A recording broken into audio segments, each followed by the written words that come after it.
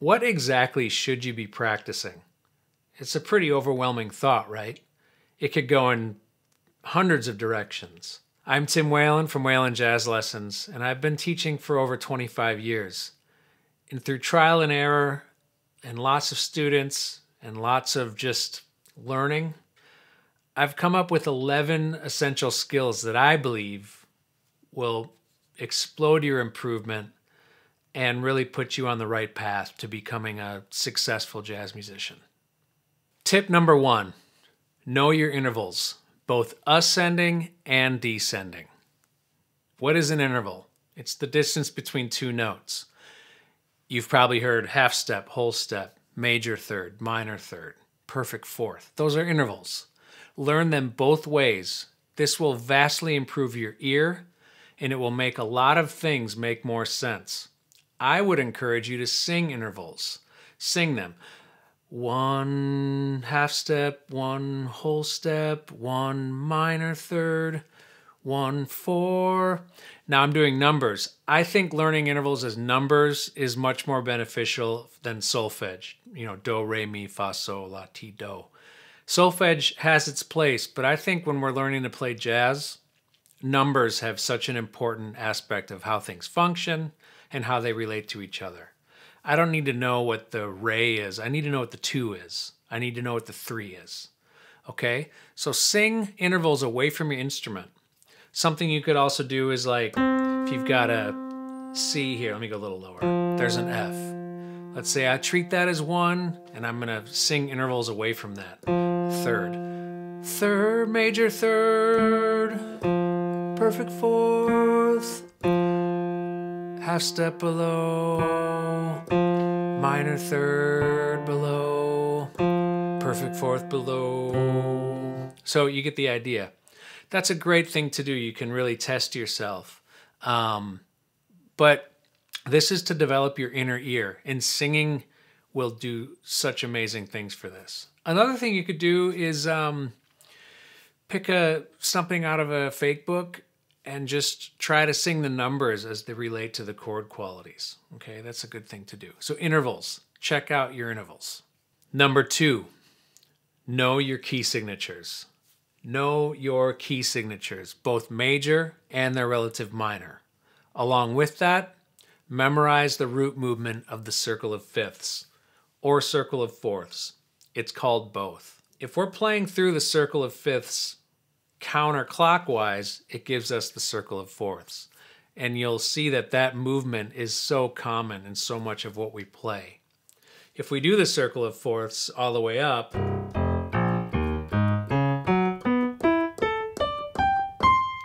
I just covered all 12 keys, but that doesn't really do much. But what you can get used to is if we, let's say, start on C, memorize this root movement. C, up a fourth to F, down a fifth to B flat, up a fourth to E flat, A flat, D flat, G flat or F sharp, B, E, A, D, G, C. So you're just doing perfect fourths ascending down by whole steps.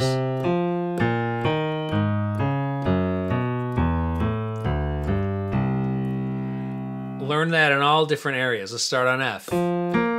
Same movement.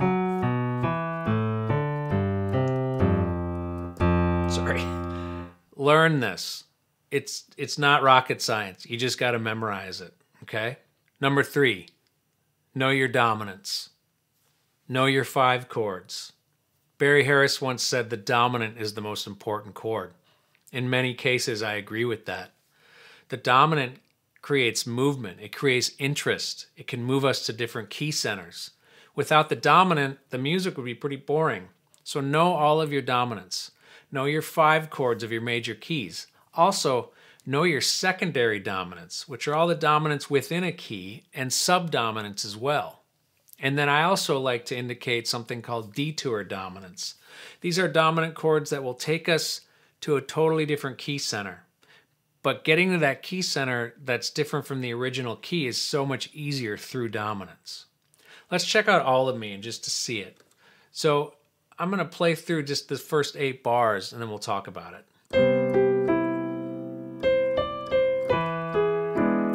Okay, that E7 then goes to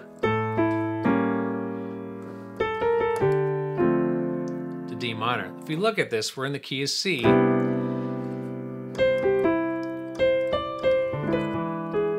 What does that E7 mean? It's the 5 of the 6th chord, which is A.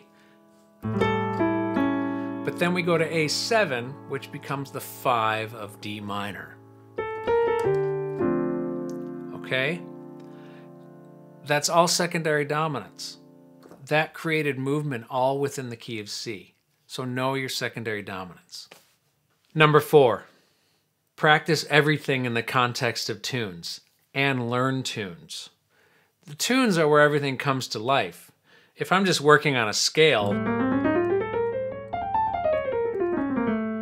that's just a scale. If I'm going to run scales on a 2-5-1,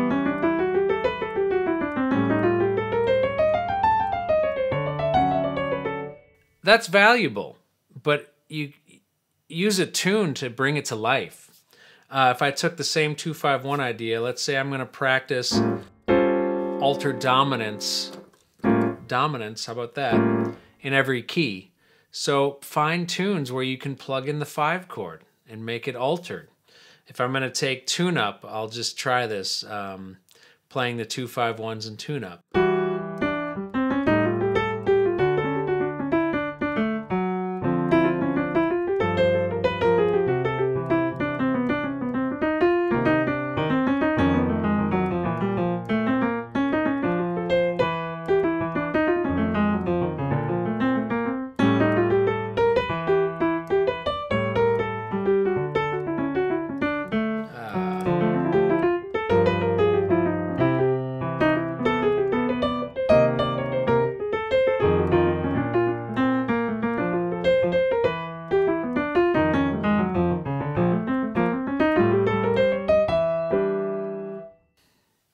You get the idea. Work on everything in the context of tunes. Number 5, transposition. This may be one of the most essential skills you can have as a musician. Not just a jazz musician, but especially as a jazz musician. To be able to play things in any key is beyond invaluable. If you're a comping instrument, playing piano, guitar, you're going to get hired for gigs. Singers, horn players, whoever. People prefer to play tunes in different keys. So you can't just show up and say, well, I only know it in this key. You have to be able to do this stuff in different keys. It takes time, but it pays huge dividends. I would work on transposition from the very beginning, even if it's a 3-note phrase. Take that through all the keys. 3, 2, 1, 3, 2, 1, 3, 2, 1, 3, 2, 1, 3, 2, 1. If you can do that, then build on it. This all comes back to knowing your keys, your intervals. All of these things will play into transposition. I've always said the best transposers are the people who can combine their ear with their intellect. You don't just have to only hear it. Use your knowledge of the music to help you do this. But if you transpose things in every key, your landscape's going to just open up wide. Now, here's a quick tip for piano players and guitar players. If you arrange something, if you arrange a solo piano piece or something for guitar, take that arrangement and transpose it. It will pay huge dividends. If you don't have time to practice things in every key, I always tell my students, take whatever you're doing, try to do it a half step above and then a half step below. You're going to cover 2 pretty unrelated keys to wherever you are. And because normally a half step is going to have many more sharps or flats or same way below. Like if you're in the key of D, you've got 2 sharps, you go up to E flat, now you're in a flat key. Go down to D flat, now you're in another flat key that has even more flats. So that's a really nice thing you can do if you simply can't quite get to all 12 keys with your time. So transposition is huge. Number 6, the other T, transcription. I'm sure you hear it a lot from teachers, from players. You got to transcribe. There's a reason for it. You're going to hear me talk on this channel a lot about language. Well, transcriptions is language. It's learning the language of the music. It's not just learning licks. I know that's a term we always use, but I like to think of it as language. It's the syntax. And the more that you listen this way and learn this way, you're going to understand how the music comes to life through all of these players' masterful interpretation of the language. Lines, solos, voicings, rhythms, anything. It doesn't have to be full solos. It can be a 4-note phrase that you dig. Just transcribe anything and everything. And you don't always have to write it down. Just start learning, play along with records. This will skyrocket your playing, much more than reading out of a book or anything like that. Listen and transcribe. Which leads me to number 7. Listen all the time. Listen to albums. Go listen to live bands. Listen on YouTube. Listen to whatever you can get your hands on. Listen constantly. And I think there's 3 levels of listening, and this is a good thing to think about. You have kind of the surface level, you have it on in the background, and maybe you're cleaning the house or cooking. That's fine. The next level is, maybe a little more intently, but what I'm talking about is the 3rd level, where you put on an album and you're listening with a purpose. Listen to the ride cymbal for the whole album. How is the ride cymbal relating to the piano player? How is the ride cymbal and the bass player lining up? How is the snare drum and the piano player lining up comping-wise? Like, that's the kind of stuff. Can you hear the chord changes? What does the walking bass sound like? What kind of chords are they playing? Are they thick? Are they thin? Is there even any piano on it? What does a horn player play like when there's a piano player behind them or without one? All of these things, listen deeply and listen to learn. And when you go hear live music, listen to learn. Try to hear what they're doing. Watch how they interact with people. Listen with your eyes as well. So, I think I beat that one pretty good. Listen, listen, listen. Number 8, work on your time and your rhythm. Work on your time. Having solid time is more important than the notes you play. Having a solid rhythmic foundation is more important than the notes you play. I like to work on time in 2 different ways. I used to be like a big, put the metronome on 2 and 4 like a hi-hat. And a lot of people do that. I don't really do that much anymore because I feel like it constricts the beat. I still do it sometimes. The thing I really like to work on, and it's something I've been doing very recently in the last year or 2, I call it kind of bigger time. So it's like set the metronome instead of like quarter notes or 1/8 notes or 2 and 4, set it for maybe every 2 bars. 1, 2, 3, 4, 1, 2, 3, 4, 1, 2, 3, 4, 1, 2, 3, 4.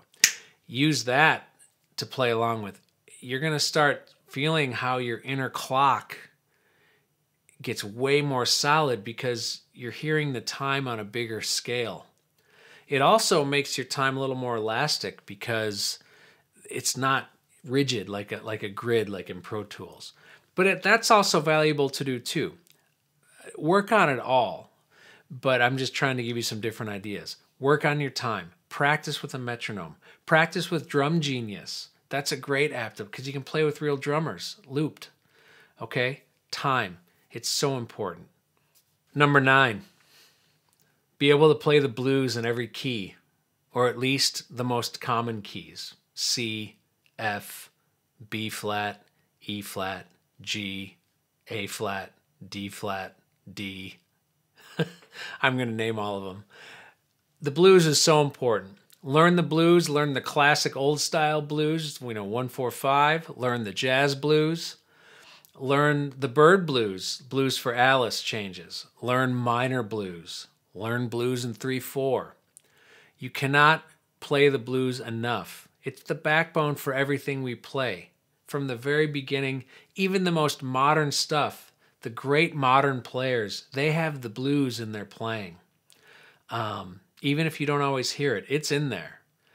Brad Mehldau can play the shit out of the blues, but he can also go very esoteric and Brahms and classical and all, but the blues is in there. So learn to play the blues in every key. Number 10, I would argue, along with the blues, work on rhythm changes in every key. Again, if not all 12, maybe some common ones. B flat, A flat, C, F, E flat. Those chord changes can really, if you can navigate those chord changes, you can navigate a lot of other chord changes. So I would work on rhythm changes in as many keys as you can.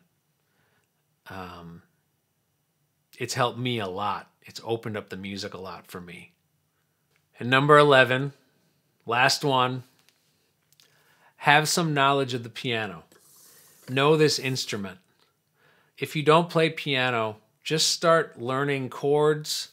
Try to, when you're learning tunes, see if you can harmonize a melody with thirds and sevenths. That would do wonders for your musicianship. I think every musician should have knowledge of the piano. I play piano, and I feel like I have pretty limited knowledge of this instrument, which is kind of a, daunting yet beautiful thing. But I think everybody should have some knowledge of the piano. I remember there was an interview with Dizzy Gillespie. He was talking about Miles Davis. And Miles would come to him after seeing him and Charlie Parker on 52nd Street and say, "What was the meaning of that note that you played?" And Dizzy said, "You got to learn to play the piano." So Miles used to write down chord symbols on matchbooks and take them back to Juilliard and practice those chords on the piano. So get some knowledge of the piano. It'll help you tremendously. Hey, if you want a cool way to implement some of these concepts, check out my Jazz Warmups and Etudes package. It's a set of 4 etudes based on 4 common jazz forms: tune-up, rhythm changes, the blues, and autumn leaves. It'll help you with transposition, it'll help with time, it'll help with lines, and these are transcriptions, so you're getting language from the masters. So if you want to do it, links in the description below. This was a little bit of a different video, but I hope it was somewhat helpful. And I hope you got something out of it. So, get into that practice room, take care of business, have a good one, and happy practicing.